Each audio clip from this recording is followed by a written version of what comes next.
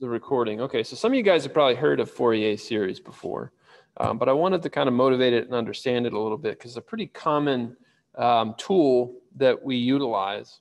Okay, so in general, what I talk about when I'm talking about any kind of a circuit or something like that, I have some kind of a dynamic system. And so basically my input to that guy might be a cosine wave. So here's a circuit.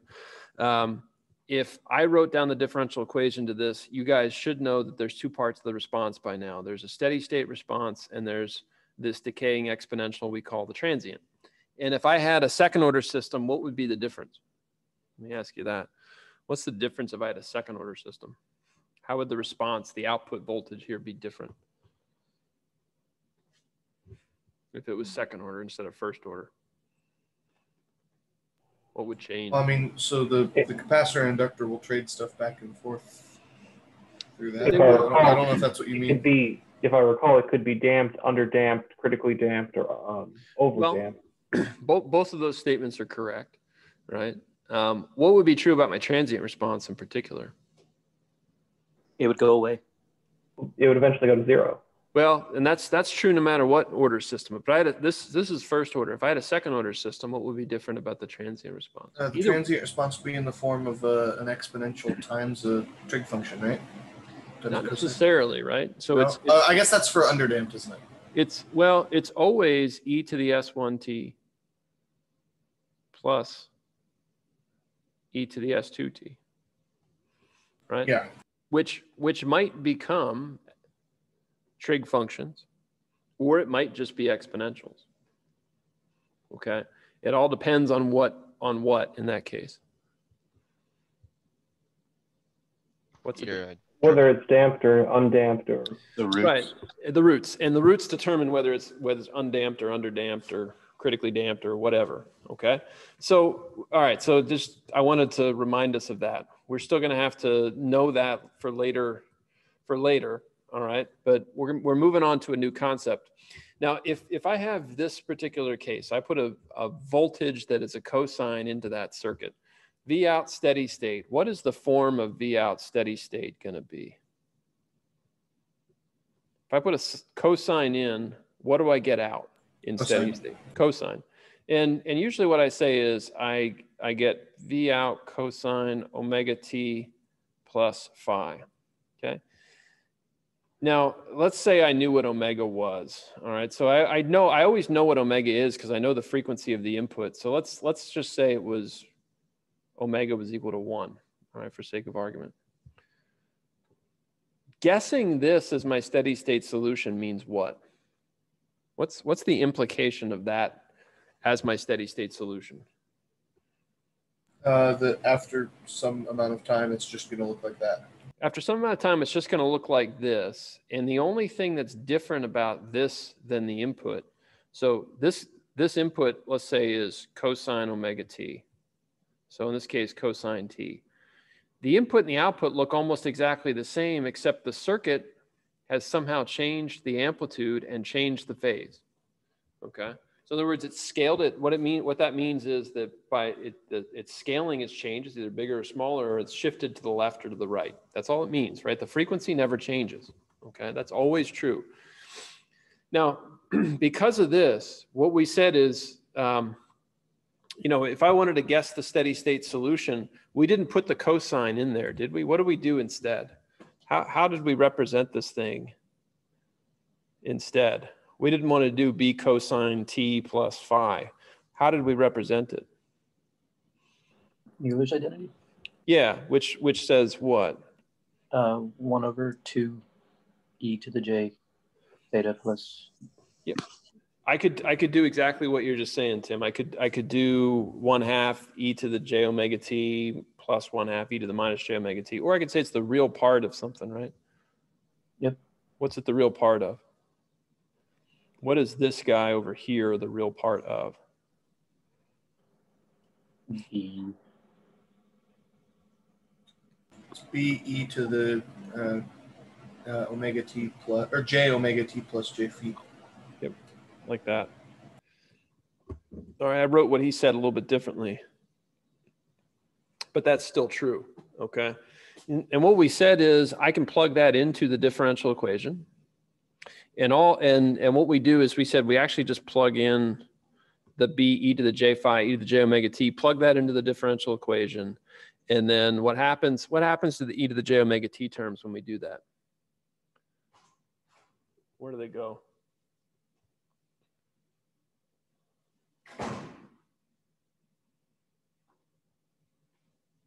You guys remember?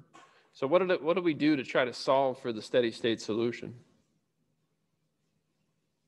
It's only been a week since you did this. We took a guess. Well, you I remember something about the S state, right? Like S squared. To solve the steady state, we plugged it back into the DE. Yeah. And what happens to the e to the j omega t term when you do that? I should be able to end up canceling it out, right? Yep, it cancels out, right? And I end up with just the b e to the j phi. Okay, that's all that I've got when I do that. And so what that leads to is it says I don't even need the time domain stuff. And you guys end up looking at this in circuits 2 instead of saying, well, I don't need a differential equation. I can just say this is R, and I can say this is 1 over j omega c, and I can just analyze it like it's an algebra problem again. All right, just like we did in circuits 1.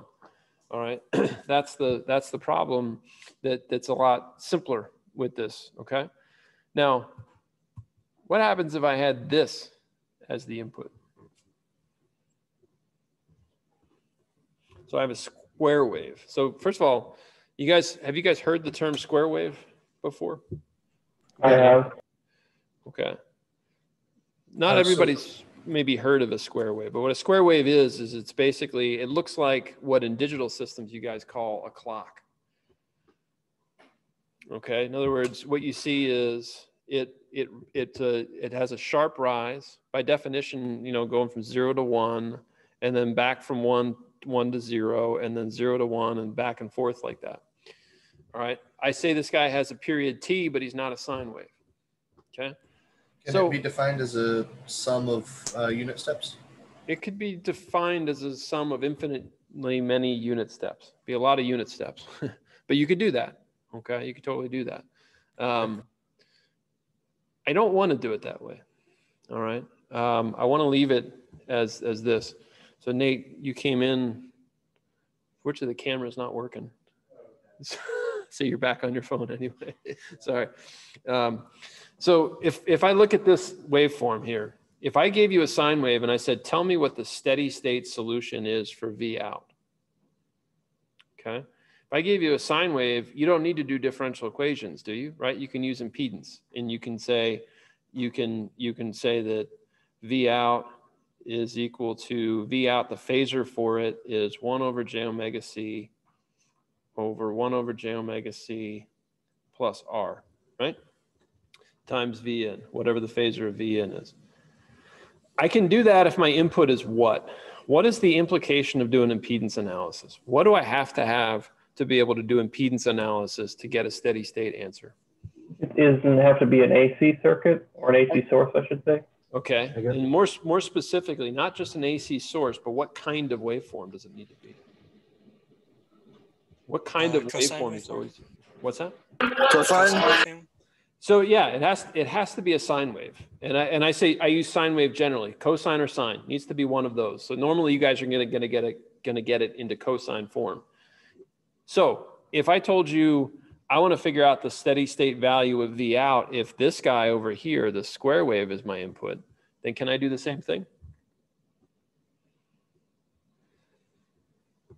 Not really, because it's, instead of being a continuous thing, it's sort of like a DC source that just turns off suddenly, right?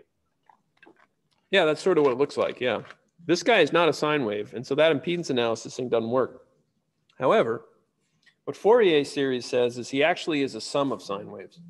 All right, and we're going to use that concept here today to figure out how I could represent that thing as a sum of sine waves. Now, this idea of Fourier series happens all over the place. All right, that square wave that I just talked about is common in clocked systems, digital systems. So it's common in memory systems where I've got clocking that's going on. All right, so it's pretty common. All right, this particular input, I want to talk a little bit more about it. All right, it occurs pretty often, the square wave idea, but I want to talk about this general concept of Fourier series a little bit. All right, what Fourier series says is that this waveform, all right, and I'm going to do it this way, this waveform, which is periodic, all right, and the definition of a periodic waveform is if I have x of t, it's equal to x of t plus capital T.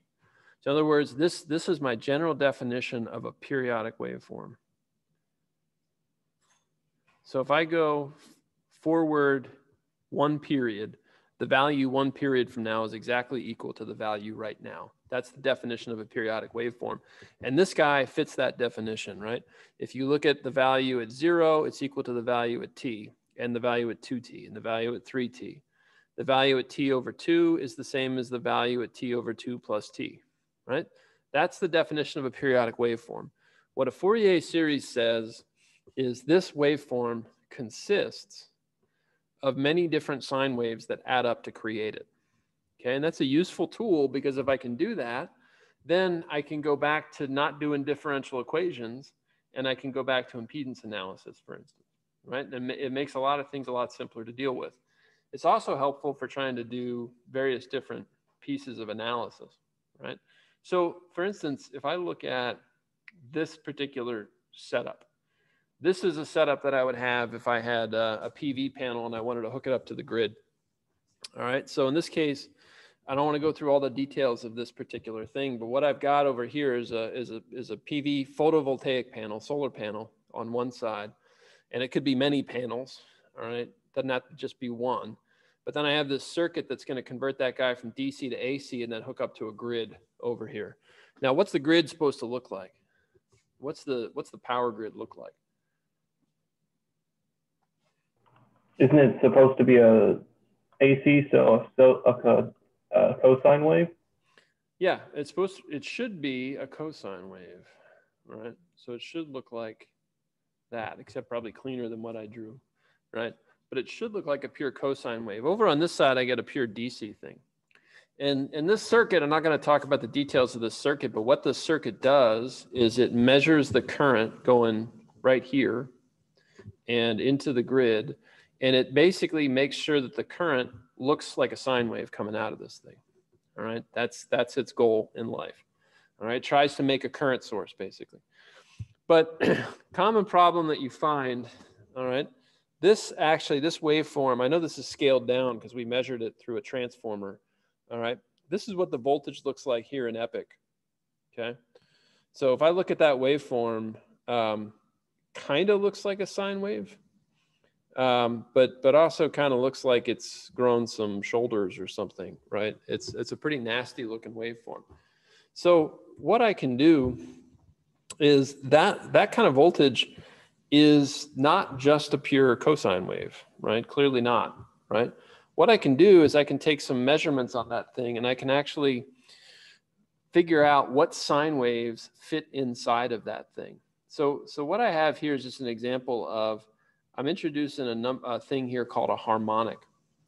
And I'm basically saying that waveform consists of a bunch of harmonically related sine waves. And I've got these numbers down here, 3, 5, 7, 9, like that. Now, one thing I typically do when you guys are all here and I can use the camera, let me see if I can make this work. Here, I'm going to try this. All right. Can you guys actually see my phone doing something there? I can't. I have to look at myself, I think, to make this work. Yes, we can see it. I can see it. All right. So when I talk, hopefully what you see happening there is you get a bunch of spikes on that screen. Yeah. Any idea what I'm looking at here? That's the Fourier transform of the audio wave. It is. So what it's telling me is so basically, big words there, Fourier transform. I started talking about Fourier series. Now you mentioned Fourier transform. What is that? It takes the different frequencies of sine wave and breaks them down into one function that, Yeah. where the x-axis is the frequency of the sine wave. So yeah, what this is telling me is every time I speak, you see a bunch of lines popping up on the y-axis. What it says is that at each of those lines right there that come up, there's a frequency. There's a sine wave. There's a sine wave at each of those frequencies. And the height of those lines, what do you think that tells you? What do you think the height tells you? The Those are their amplitude, amplitude, right? The amplitude, right? That's why it's loudest when I'm talking. I mean, when you guys talk, it picks it up too, but you guys are coming through my speaker, so it's not as loud, right? So when I talk and I talk loudly like this, right, you see the amplitudes getting bigger on the screen, okay? So what this is saying is my voice apparently is made up of a sum of sine waves. And the x-axis there tells me the frequency of those sine waves. And if you look at them as they appear, it kind of looks like they're evenly spaced most of the time, right? It varies as I speak and say different things, but most of the time it looks like they're evenly spaced, doesn't it? I don't know if you guys can see that. Yeah, vaguely. Yeah. Yeah. So when they're evenly spaced like that, we say that they are quote unquote harmonically related to each other. Okay. All right. So we're gonna try to make an understanding of what that means here today or over the course of the next 2 lectures, really to try to make a sense of that term. All right. But I want to start with what this idea sort of implies and how we use it. So let's say I have this waveform right here. All right. The square wave. Now, if you look at that square wave, it sort of looks like, so it's got a period t, okay? Now, can I fit cosine? So let me just try to do this. I could fit sine into this thing. So let me try to do this. Very bad drawing, right? But if I were to draw a sine, I could draw a sine and try to fit it into that square wave and overlay it. So in other words, that sine wave has the same period as the square wave and kind of overlays right on top of it. All right, so I did this in MATLAB here, where what I did was I said, all right, I'm going to take a sine wave, and I'm going to try to get that sine wave to align with that square wave. All right, so I got a square wave here that's going from 0 to 2, and then it goes over like that. Okay, and I can see that I drew a sine wave that aligns with that guy. Okay, what's the problem with the sine wave that I drew? It doesn't quite align as nicely as I want to, right? Needs to be shifted upwards, right? Needs to be shifted upwards, right? So if I wanted to make that sine wave fit kind of neatly into the square wave, how much would you shift it up by? I'd shift it up by its amplitude, wouldn't I? Well, maybe not just its amplitude. It turns out I tried shifting it up by 1. Okay. In other words, you see the difference here. So in other words, I took this guy here, this guy. First of all, what's the period of the thing that I drew here? Can you guys tell? Yeah, the period is 1. Yeah, 1. Period is 1. So I would write this as how would the red waveform there, what would I write that as? It's some amplitude. It looks like the amplitude's not 1. Okay. It looks like a sine, so you could say it's cosine minus 90 degrees. Well, I'm just going to call it, I could do that. I could totally do that. I'm going to call it sine though, just because it is. And let's see, what would that be? 2 pi for the omega? 2 pi t. 2 pi t. Yeah. Like that. Okay. Now, what I did was I said, I'm going to add 1 to that. All right. When I add 1 to that, I get this.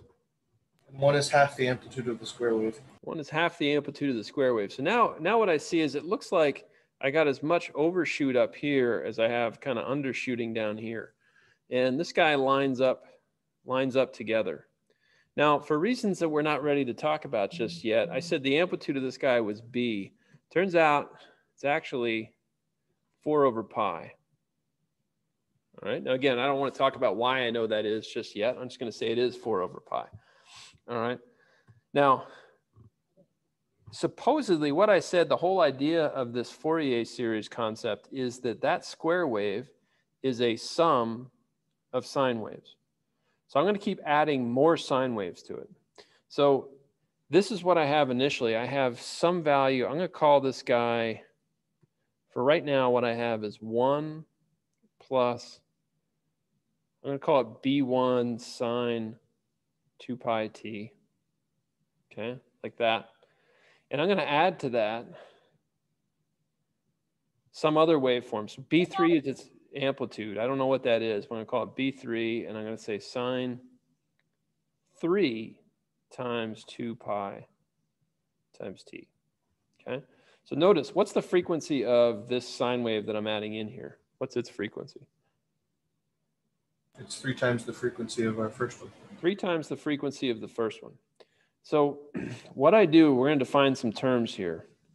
In this particular case, I'm going to say I have this guy has what I'm going to call a fundamental frequency. All right, fundamental. And I can see the fundamental. Basically, it's what is the sine wave or cosine wave that kind of neatly fits into this periodic waveform. That frequency of that waveform is what I'm going to call the fundamental frequency. And then I'm going to have frequencies at n times that frequency. And I'm going to call these guys harmonic frequencies. They're harmonically related to each other when they're integer multiples of each other. All right. And n is sometimes called the harmonic number. Okay. So when I'm talking about this B3 cosine 3 times 2 pi t, what am I talking about? Which harmonic number am I talking about? The third harmonic number? The third harmonic number, okay? And so when I add the third harmonic into it, I get that. Now notice the difference between these two waveforms, right? So this guy here is only adding in these two things. The next slide adds in the third. So this guy is 1 plus B1 sine 2 pi t plus B3 sine 3 times 2 pi t. Okay. Now, what do you notice about those? The red waveform in the two cases? What can you say about the red waveform in this case versus this case? It follows the square wave. Yeah, it's following the square wave more closely. Yeah, it's getting more. It looks like it's getting more. It's getting closer, getting more accurate. Was what Nate said, right? What happens if I try more? Do you think? You bring it in closer. Going to bring it in closer, right? So in this case, I have 5 of them. All right. So I see that it's gotten even closer, and then here I have 99 of them. All right. So in this case, I've put in here 1 plus B1 sine of 2 pi t plus B3 sine of 3 times 2 pi t plus B5 sine, what should I write for that guy? The 5th harmonic. How would I write that? 4 2 pi t. 5 times 2 pi t. Oh, sorry, 5. Plus B7 times sine 7 times 2 pi t. And this, in this particular case, this goes all the way up to B99 sine of 99 times 2 pi t. Now, one question might be, so somebody wanted to say B4 right after I did B3, which is logical. Technically, I could have, so if you look at this, if you look at my harmonic numbers here, I have 3, 5, 7, I'm going to have 9, 11, 13, keep going all the way to 99 here. I only have odd numbers here. That's not going to be true in general, but just so happens to be true in the case of this sine wave, or this square wave. So to make that square wave, I have what we call odd harmonics to make that happen. Now, for right now, today, I'm not going to talk about, there's a way of computing B1 and B3 and B5 and all those things. There's a way of computing that. We're not going to talk about that today. We're going to get to that next week. But somehow what this sort of says is any periodic waveform can be comprised of these little sine waves and cosine waves, right? It could be actually comprised of both of those. And when we're doing Fourier analysis, what we're doing is we're basically finding out what these amplitudes are, okay? And we're finding out what those amplitudes are at these harmonically related frequencies. So when I did that thing with my phone there, all right, when I did this, right? So the x-axis here was the frequencies. So what it's telling me on the y-axis is the amplitude. So it's basically telling me these B1, B3, B5 values. Okay, so it's telling me those numbers. And that turns out to be really useful when we're trying to analyze, waveforms that we get in the real world, or when we're trying to analyze circuits that have lots of waveforms, okay? Lots of inputs. So in this case of what I have up on the screen, I have that square wave. I have technically many, many different sine waves in there. And this circuit is what it's going to do. If I looked at the output of this circuit, depending on what the values of R and C are, one possible outcome of the voltage might be that it looks like this, okay? That it actually gets rid of some of the sine waves as it goes through it.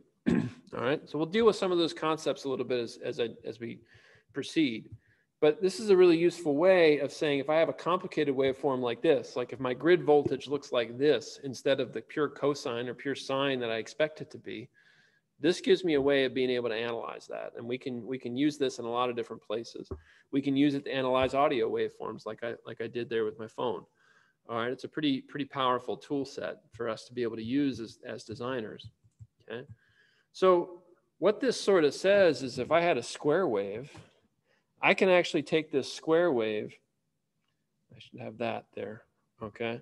I can take that square wave, and if that square wave is my voltage source at the input, then effectively what I can do is I can say that that square wave is equal to the sum of a bunch of different voltages kind of put together with these harmonic relationships between them. All right, now, again, for today, we're not going to talk so much about how to compute these values for any arbitrary waveform. We're going to start with just some simple stuff, okay? And I want to start with kind of a key concept because typically Fourier series gets defined in 3 different ways, okay? And some of you may have seen Fourier series depending on where, which math classes you might have taken. There's basically 3 ways of representing it. I'm not sure exactly how the book calls it, but the sine cosine version is the one that people typically start with. There is also this kind of shifted cosine version, and there is what we call the complex version. Now, turns out that this one is, in my view, the most natural, because if I had a circuit and I put in B cosine omega t into a circuit, the output would be C cosine omega t plus phi, plus some phase shift. So to me, that second form there is probably the most natural. The sine and cosine is probably the one that you see most frequently. The complex is the easiest one to deal with math-wise, and I'm going to focus on it, okay? Because the math gets easier. When I math with exponentials is a heck of a lot easier than math with cosines. When I have cosines and sines, what do I have to do? I got to do trig identities. I got to do integration by parts. That's annoying. You got to do it twice when you do integration by parts. It becomes really nasty. And so we do complex stuff. And we're going to be doing integrations again, right? Because it turns out our way of figuring out these unknown amplitudes here is going to be an integral. All right, but we'll get to that next week. So there's these different versions of this thing. All right, we're going to deal with these different versions over the course of the next couple of weeks. Okay.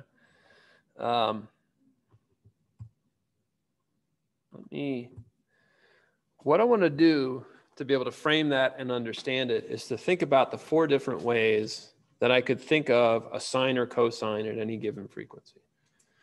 All right, as I said, this class frames up everything we do in our ECE classes, basically from now until if you go to grad school, right, is everything is a cosine waveform. So much of what we do, audio, radio, power, all of those things are essentially some level of sinusoidal waveform.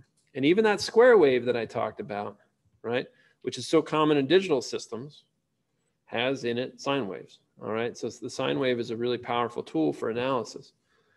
At any given frequency, what I can do is I can express that waveform in 4 different ways. And you've seen this. We've focused the most probably on this approach. But we know that this guy is the real part of, right? How would I write that? As so real part of C e to the j phi e to the j omega t, right? The same thing I have down there. And you should be able to remember that component, right? The real part of C e to the j phi times e to the j omega t. It's the real part of that. All right, now I want to jump to an example. And what I want to do is I want to basically derive all of those relationships together.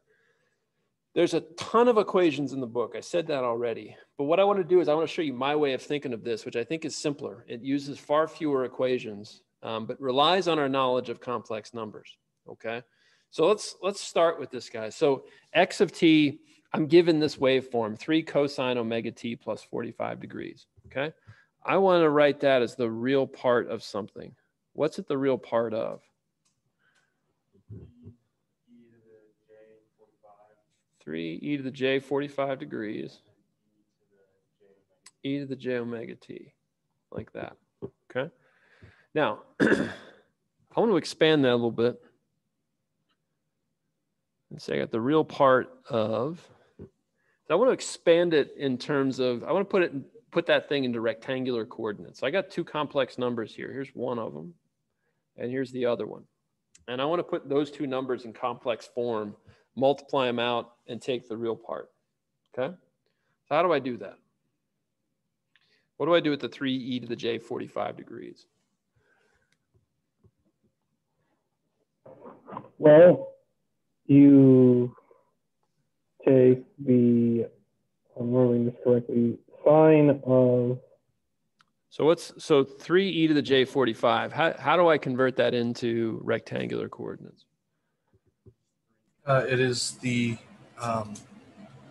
magnitude, or rather, yeah, the magnitude times the cosine of phi plus the magnitude times sine of phi. Right? Well, and then of course you add j to the sine, yeah. Yep. Like that. Okay. That is 3 e to the j 45 degrees. Okay. Now I can multiply that by e to the j omega t, which is cosine omega t plus j sine omega t. Okay. And I want to get the real part of that result, right? Because supposedly, originally, 3 cosine omega t plus 45 degrees, was totally real, right? We said it was the real part of 3 e to the j 45 plus e to the j omega t. Just so we're clear on that, right? This guy would have started as the real part of 3 cosine omega t plus 45 degrees plus j times 3 times sine omega t plus 45 degrees, like that. So we can multiply out like just by foiling, and we'll end up with the cosine times the cosine and the sine times the sine, because the other parts would be imaginary. Okay, let's do the whole foiling out real quick. So I got 3 times what? So I'm gonna have cosine 45. Cosine 45 cosine omega t. Okay, so cosine 45 degrees times cosine omega t. J cosine 45 sine omega t. And yeah, I want to group in the other. What's going to be the other real term, right? It's going to be minus sine 45 sine omega t. Yeah, if I do j sine 45 times j sine omega t, that's going to be a minus sine 45 degrees times sine omega t. Okay. I have that. All right. And then I got to do the rest of the foiling. So I can do cosine 45 times j sine. So I'm going to get plus j cosine 45 times sine omega t. And then I'm going to have j sine 45 times cosine omega t. So plus j sine 45 degrees times sine omega t. Right? Or no, times cosine.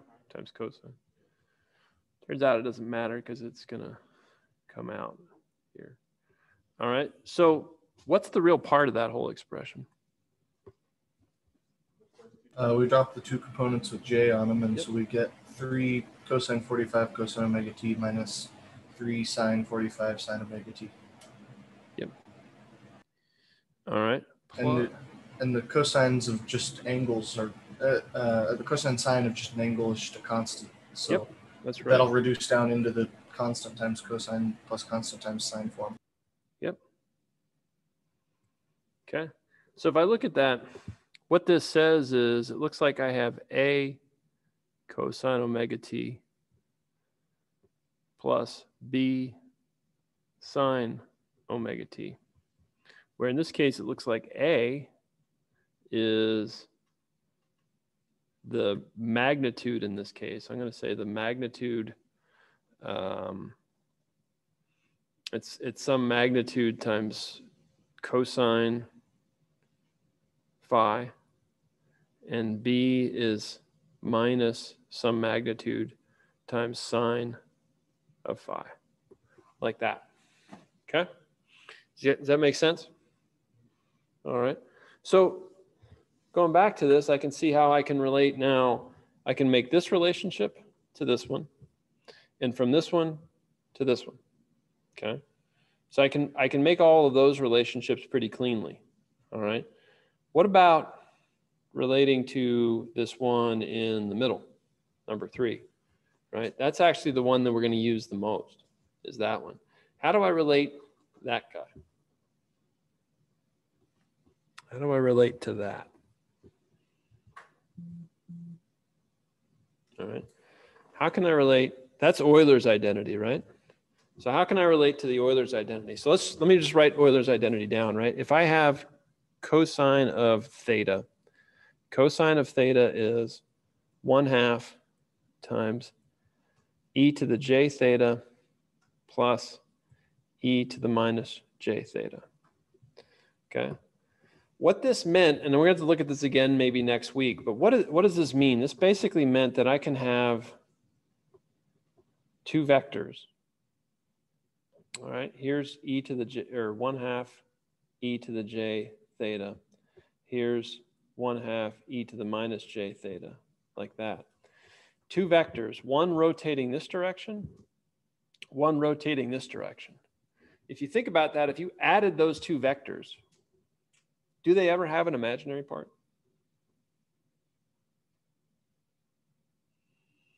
Right, this is the real, this is the imaginary. Do they ever have an imaginary? They wouldn't. They cancel out, yeah. And their real part's going to be twice whatever their individual real part is, okay? And the real part's always a cosine, okay? So we'll look at that. We looked at a video of that way back at the beginning of the semester, and we'll look at it again. But basically what this says is that I can think of a cosine as basically two complex vectors moving in different directions at the same rate, okay? All right, so help me out. How do I use that expression to write this using Euler's identity? 3 cosine omega t plus 45 is 1/2 times what? Pull the 3 out front. What do I multiply that by? And what do I multiply that by? Wouldn't it be e to the j omega t? Then you could have times, well, yes, you can do plus 45. Yeah, let's just do it as plus 45 for now. Okay. All right. And then you'd have plus e to the negative j with that whole shindig inside. Yep. Like that. Okay. So what I'll say is I'll rewrite that as 3 over 2 times e to the j omega t times e to the j 45 degrees plus e to the minus j omega t times e to the minus j 45 degrees. Okay. So now what I've done is I've found another way, a fourth way of representing this thing. Okay. Now, in and of itself, that's not particularly useful, but it ultimately makes it a heck of a lot simpler for us to do the computations of these terms, right? So the thing that I said is in Fourier analysis, we're usually trying to figure out what are these amplitudes, right? I'm given a square wave and I want to figure out the amplitudes, or possibly a situation where I'm given the amplitudes and I want to figure out what waveform it represents. Okay, those are sort of the basic problems that we do. And they occur all over the place in terms of the real world problems that we come across. All right, so, all right, not all that particularly interesting to go through that analysis, but what I kind of see from this in general is that I found a way to relate. If I started out with number 1 up here, I could say that that was equal to the real part of Cn e to the j phi e to the j omega t. Now notice I shouldn't have put that as n here. I put that as n only in that particular case. Cosine omega t plus phi n, right? So I put it like that, all right? What I did was I then could do trig identities to expand that into this guy number 2 right here, okay? And so what I found when I did that is that an was equal to Cn cosine phi n, and Bn was equal to minus Cn sine phi n, like that, okay? So I figured out that relationship before, all right? I just went through that, all right? Now, that if I look at this and I said, well, I want to relate all those different series together, I have some interesting ways now to be able to relate those series together.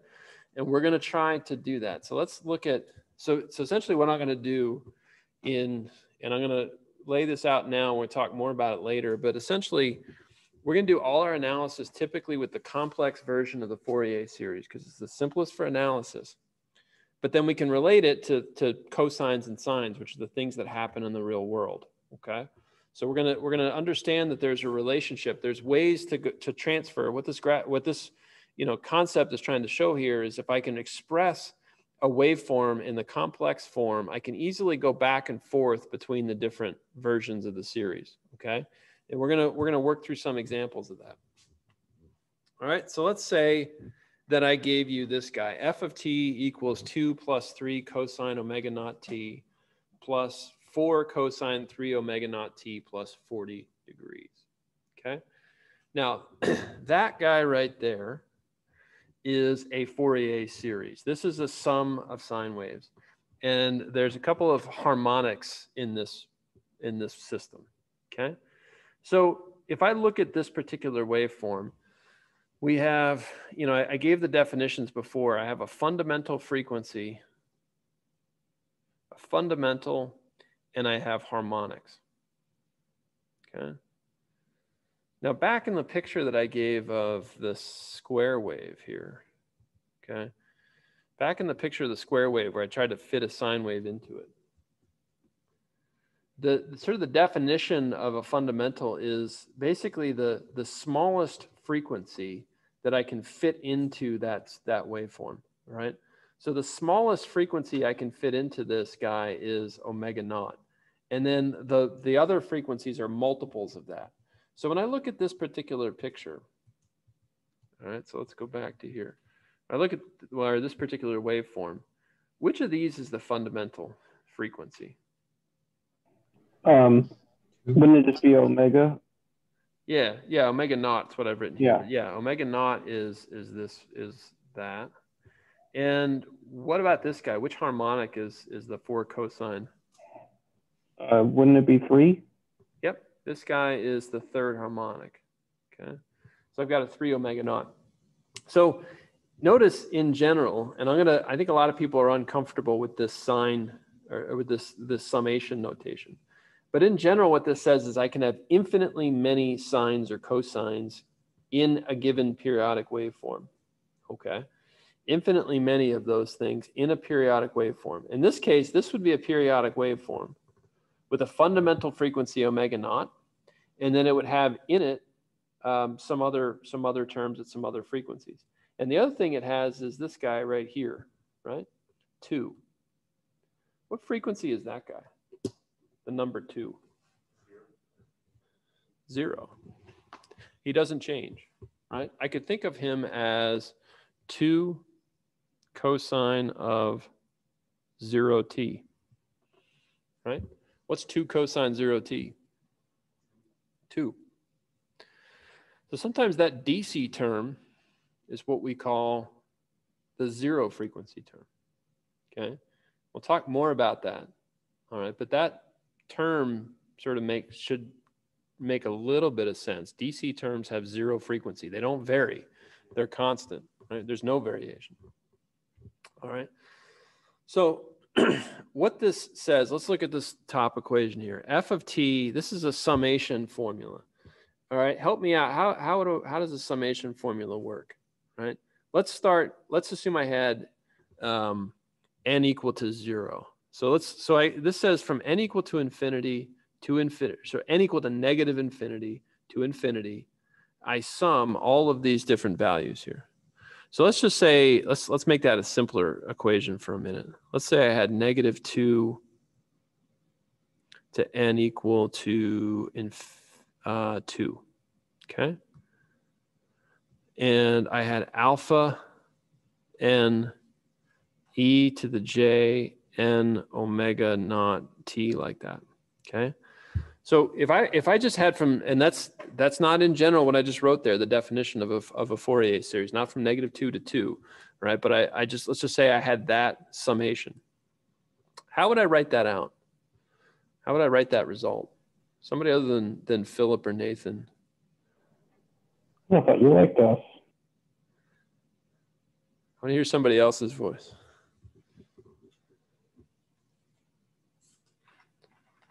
How would I write that? What's the first term in that series? Would it be alpha -2 e to the j -2 omega naught t? Yep. Alpha -2 e to the minus j 2 omega naught t. Okay. What's the next one?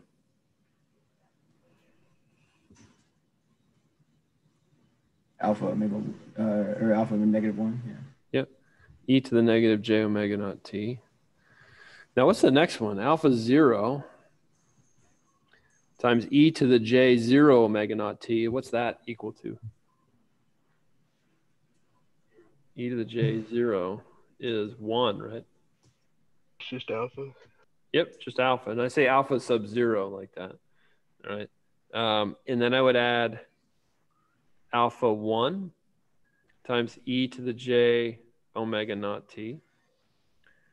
And alpha 2 e to the j 2 omega naught t. And that would be the whole thing. Okay. Now let me ask you, if I looked at this waveform, if I have an e to the j omega naught t and an e to the negative j omega naught t, I can combine those, can't I? What do they become? They just cancel out?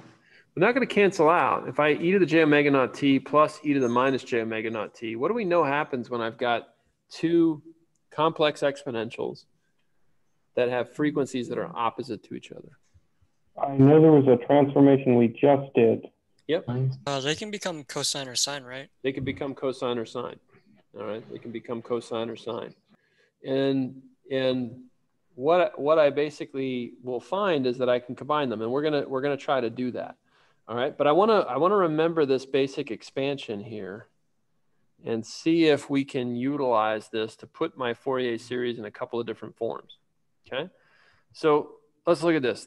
So I'll tell you what, this Fourier series, what I'm trying to do is I'm trying to look at this f of t that I was given here. And I'm trying to pattern match this f of t with the different elements that I have on the screen. So let me ask you this. Looking at f of t as I've written it here, one of these terms, the the 3 or the 4. One of these terms should be alpha naught. Which one is alpha naught? Wouldn't it have to be 3?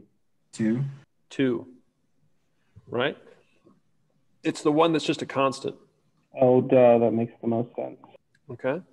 All right. So at this point, I already know that this guy is alpha naught equal to 2. Okay.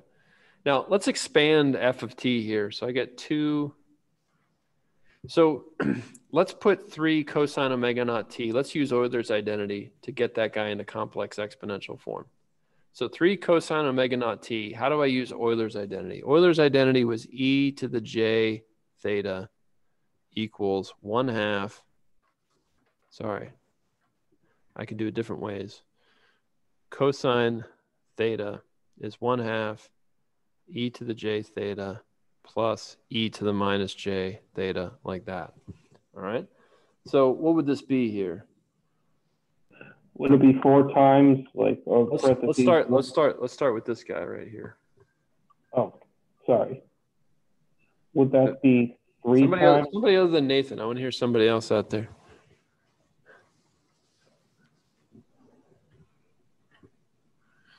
Three times e to j omega naught t. Yeah. 3 e to the j omega naught t. What else?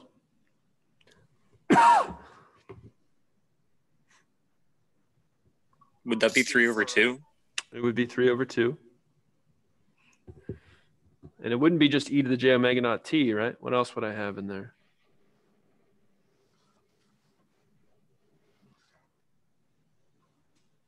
Plus e to the negative j omega naught t.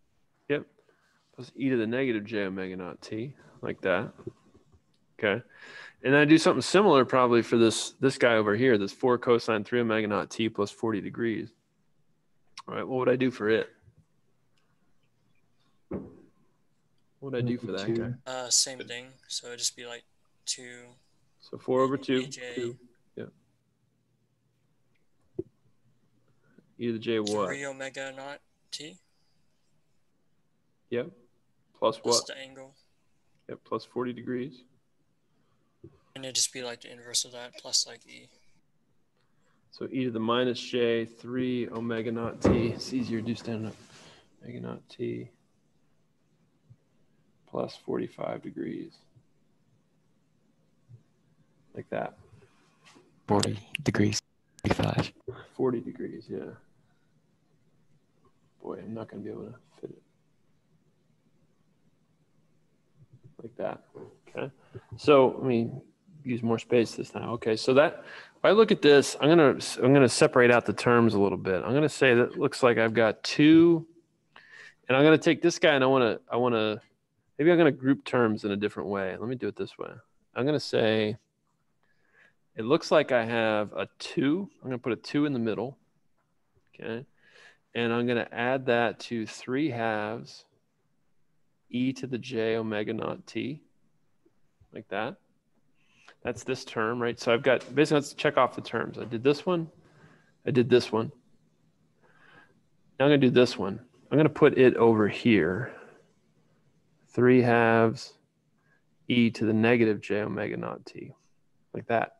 And I've got all 3 of those terms added together. All right, now I want to deal with these guys with this one has a 3. So the frequency of this guy here is 3. So just understand this right for a second. What's the frequency of e to the j omega naught t? What's the frequency of that? 1. Not 1. I know where you're going with that. It's it's the first harmonic. Okay. But the frequency of this guy is omega naught. Okay. What's the frequency of this guy over here? Negative omega? Omega naught. Negative omega naught. Negative omega naught. Now, so in terms of what that meant, we said, when we looked at e to the j omega naught t, it's a vector, right, in the complex plane. E to the negative j omega naught t is down here. And we said the frequency is the rate at which that vector moves as a function of time. All right, we'll look at that again on Tuesday, maybe some visualizations of that. But one of the vectors is moving in the counterclockwise direction. The other one is moving in the clockwise direction. So their frequencies, one's negative, one's positive, okay? So what am I going to write over? I'm going to write two more terms in here. I'm going to write one on the left side, and I'm going to write one on the right side. Which one do you think I'm going to write on the right side here? Which one am I going to put over here? Wouldn't you just want the coefficient 2? The first one? The first one, right? 2 e to the j 45 degrees times e to the j 3 omega naught t, like that. Okay? Sorry, I keep writing 45. 40 degrees. All right, and what did I do? I basically pulled the e to the j 40 out in front. Okay? Over on the left side, I'm going to put the other term. What's the other term going to be that's left? 2 times what? 2 times what? E to the negative j 40. E to the negative j 40 times e to the negative j 3 omega naught t. All right. So what I'm going to do is I'm going to say that this guy looks like I have alpha minus 3 e to the negative j 3 omega naught t plus alpha minus 1 e to the minus j omega naught t plus alpha 0 plus alpha 1 e to the j omega naught t plus alpha 2, or sorry, not alpha 2, but alpha 3 e to the j 3 omega naught t. Okay? And so looking at that, I said that this thing is a Fourier series that I can express as apparently alpha minus 3 is equal to 2 e to the minus j 40 degrees. Alpha minus 1 is 3 halves. Alpha 0 is 2. Alpha 1 is what? What's my alpha 1 going to be? 3 over 2. 3 halves. Or 3/4, 3 halves. And alpha 3 is what? 2. Wait, 2e to the j40. 2e to the j 40, like that. 2e to the j 40. All right. So basically what I've said is this waveform consists of components in this form of the Fourier series. There's a component at e to the, a component with a frequency of negative 3 omega naught, a component with negative omega naught, and 3 omega naught. So this guy has a third and first harmonic and a DC term, an average term. Okay. Now I could relate that into the other forms of the series too, if I wanted to, right? In other words, I could relate it to these different guys. One of the things I want to look at here real quick is what's the difference between, let's say, this form of the series and this form of the series? Well, one thing I notice about this is this one begins at negative infinity, whereas these two begin at 1. Why is that? Could it be because of the function itself? The third one's an exponential. Well, and so what is it about the exponential that means that the bottom one goes from negative infinity, whereas the other two go from 1? I mean, you're right, but what is it about the function that makes that happen? Isn't the negative value in the cosine going to be equivalent to its positive value in that same cosine? Well, not quite. It's right thinking.